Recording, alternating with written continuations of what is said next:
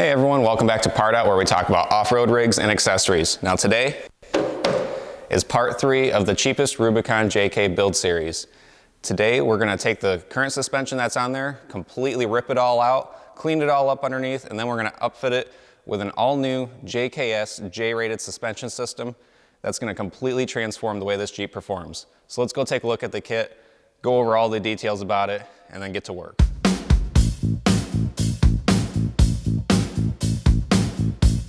Hey everybody, we already did that. Here it is. This is the all-new JKS J-Krawl suspension system. This system has all the bells and whistles we're going to need to transform this Jeep to be the rock crawler that we want it to be. Now this is actually a part of JKS's all-new J-rated suspension line, where they actually have J ratings for all sorts of different styles of users. So they have suspension systems for the overlander, two-tracker guy, all the way up to the rock crawling, crazy Baja running Jeeps with the coilovers, all that kind of stuff. But let's focus on this kit. Now this system is going to replace all of the control arms with the J-Flex control arms. That's going to have a flex end at one end, and then it's going to have the OE style bushing at the other. It's going to be a great setup. It's going to ride great for this Jeep. It's also going to give us a lot of articulation. Next, we have the dual rate coil springs, which are going to help us for both on and off-road. It's going to give us the on-road comfort that we need, as well as the rigidity that we need for off-road use. It's going to be a great setup for the Jeep. And to pair along with that, we actually have the Fox 2.0 Performance Series shocks with the remote reservoir. These shocks are going to allow us to have extra fluid running through, so that way we can cycle the shocks a lot harder, a lot faster. It's going to handle everything that we put at it. I'm really excited to see how they perform when we get this Jeep out on the trails. Obviously, one of the next things that JKS has been very well known for are the quicker disconnects. Everybody loves this product.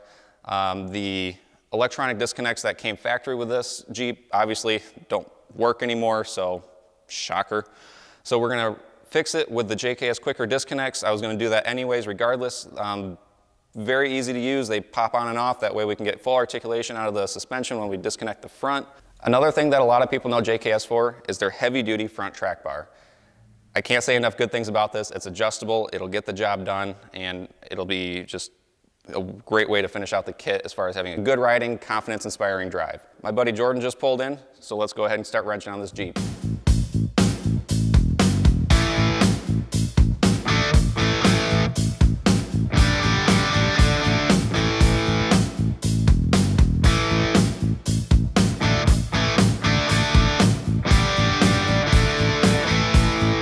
Good morning, beautiful.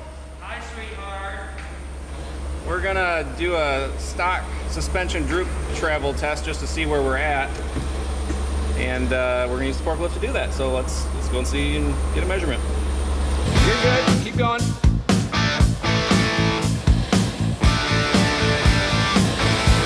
Yep, that's good. Things. All right, let's get a quick measurement. We got a whopping 17 inches. Okay, so you're probably noticing from the last episode that the grill has now changed. I decided to change that out because the original silver one that was on there was stained in rust, because that's a thing.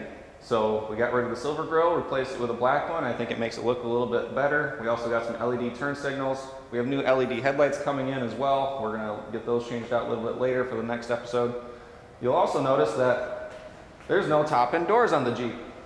How about that? It was 50 degrees for a day, and so I was like, yeah, let's go for a cruise. And turns out in Michigan, you only get 50 degrees for a day or two, and then it's back down to 10, 15 degrees. So it's gonna stay in the garage for a while. First step, tires. Tires? Hey, I don't need this socket. We might need that socket. Or this one. May have gotten a few things stuck in sockets from the last episode. If you didn't see the last episode, feel free to check it out. We'll link it in the description. It was a mess. Are you even wearing a JKS shirt? I am. Look at me. Man, it's like I told him ahead of time what kind of lift we're putting on this Jeep. Weird. Oh my goodness, the first bolt. The first bolt came out perfect. I'm sorry, the what bolt? First bolt. Okay. What did I say? I think you said four.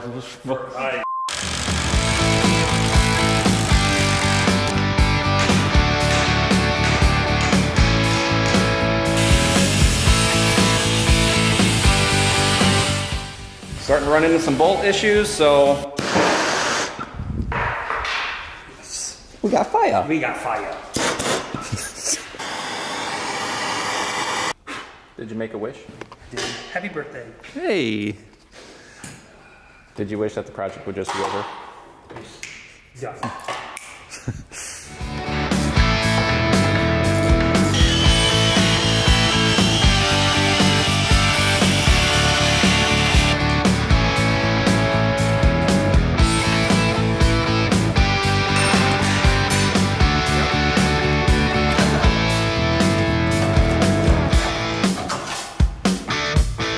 That's the color it used to be. Oh. Or this is the color it was, and this is the color now is. I don't think that's how rust works. Hercules. What we got here, people, is we've got a broken bolt mixed with rust. Jordan knows the remedy for it. You want to demonstrate that real quick? Yep. Done. What was I gonna say? So along with everything that we're doing today, we're also going to upgrade the steering because that is a necessary thing to do, especially if you plan on taking the vehicle off-road and doing all sorts of stupid, crazy things on the rock piles. So what we have here is the Steer Smarts, drag link, tie rod, tie rod. Yeah, you're right. Yeah. Is we're going to do the upgraded drag link and tie rods. So that way we have a heavy duty setup in the front because the tie rod bar is one of the first things to come in contact with rocks as far as before your axle. So we want to make sure that's extra strong. We also want to make sure we can get a solid alignment out of this thing. Another reason to upgrade your steering is if you're running a larger tire size, you want to make sure you have extra added control over everything that's going on in the front. So this is going to be a great setup for us, and I'm really looking forward to getting it on the Jeep, and it's going to really... Hey, Cody. But also we're going to do a couple extra added things that Steer Smarts makes, which is Steer Smarts. We're also going to add in a few extra reinforcement brackets. So we've got over here, we've got our front track bar reinforcement kit, which is going to help because obviously we have a rusty frame and we just want to add a little bit extra strength in there. So it's going to help out a lot, as well as reinforcement for the front axle mount side.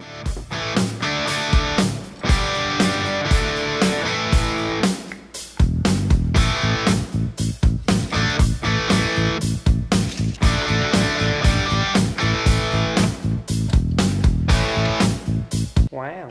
Wow. Really goes well with the two-tone. So we got the black paint for the control arm with the brown rust of the rest of the Jeep. This, bueno. This, yeah. Well, that'll work. So one thing I'm doing right now, Jordan's doing, I'm watching because I'm cool like that, or I'm just mechanically not handy, I guess.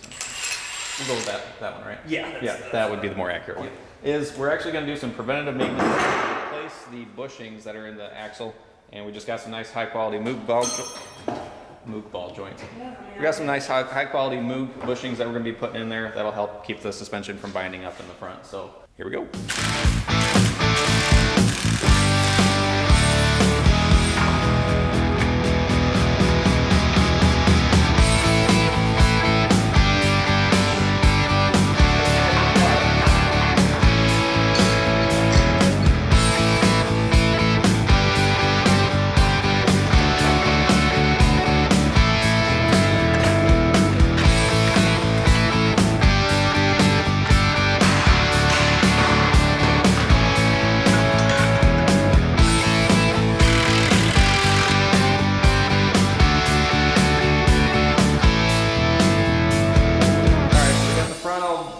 Done, right? Yeah, pretty much. Jordan did pretty much everything. I kind of helped out here and there. Like I said, we've got our heavy duty Yeti XD steering by Steer Smarts up here. We have the JKS track bar with a reinforcement from Steer Smarts to make the whole thing just a lot more rigid and stronger. We've got the front lift installed with the J-Flex control arms, dual rate coil springs, Fox 2.0 Performance Series shocks. This is really looking pretty good. I mean, it's making the rust look a lot better. Jordan's happy. Thrilled. He's thrilled that we're done with the front. Because the back should be smooth sailing. So let's get to doing something. Something different that we can talk about. Yes. Words are hard. Can't talk at all today. We just had Chinese and we're tired. We're tired. We got some food comas going on. This Midwest time change. It's the Midwest time change.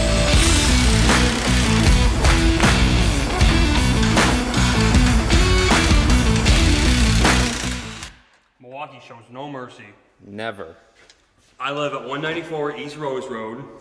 This is the Milwaukee half-inch impact. I'd love to be sponsored. I'll wear anything you guys want me to. Banana hammocks included. You know what? Sure, they might be into that. They might be.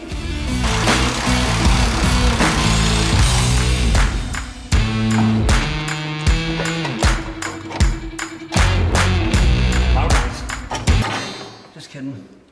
It was minor. It was very minor. Minor noise. That was in spring minor. That's a spring joke. You know what else happens in the spring? What? Midwest saving time. For the last time. It doesn't just happen in the Midwest. Daylight savings happens for everybody.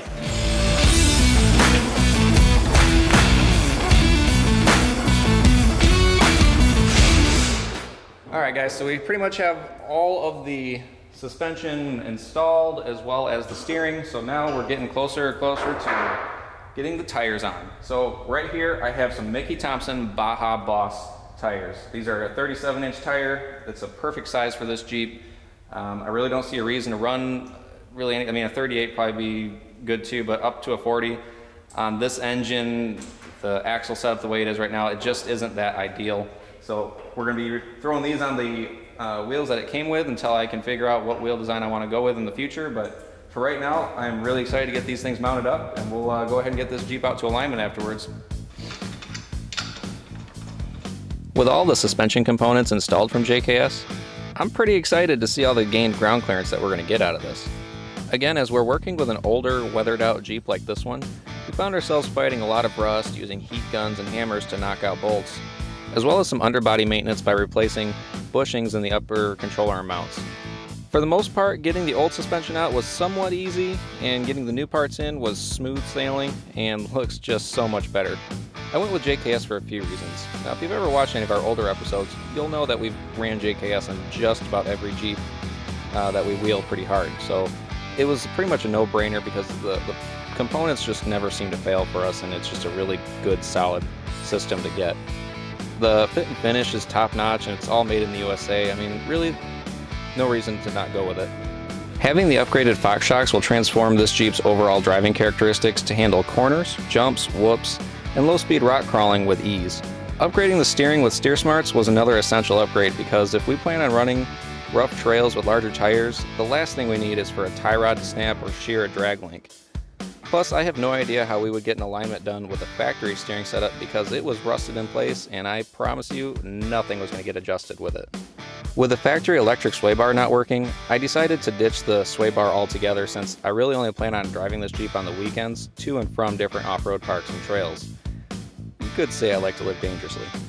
One thing you're probably noticing is these upgrades are not cheap by any means.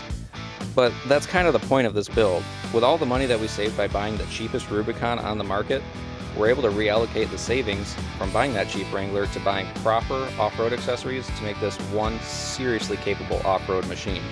Alright guys, so moment of truth, we're going to see how much more travel we've gained out of this whole new lift system. So, lift her up, Jordan.